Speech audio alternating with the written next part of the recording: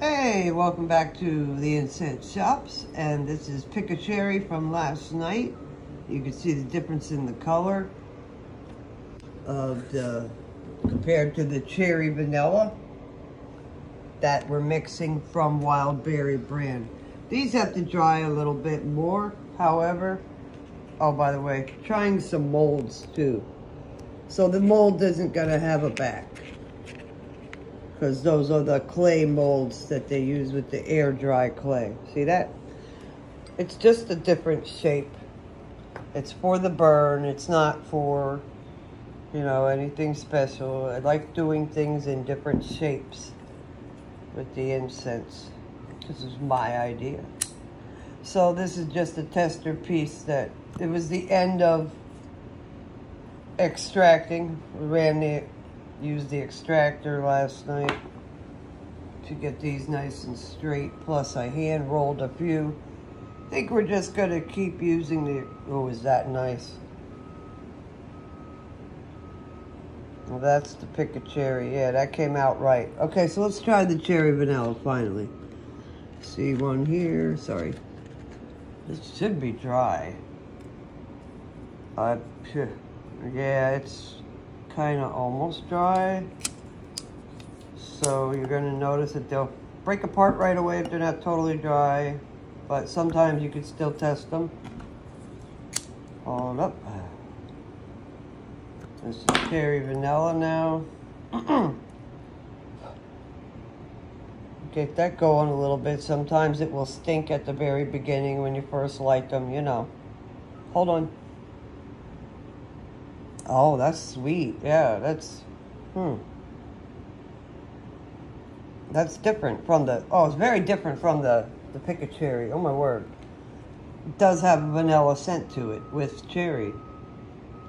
Like a creamy, you know, the strawberry scent when you have a strawberry shortcake? It's kind of like that mix. Interesting.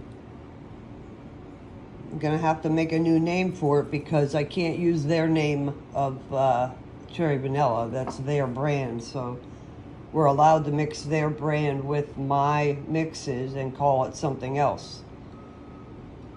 So you understand any kind of legal battles there won't be. And why are these? See, this is, maybe that's the actual color it's gonna be when it's totally dry.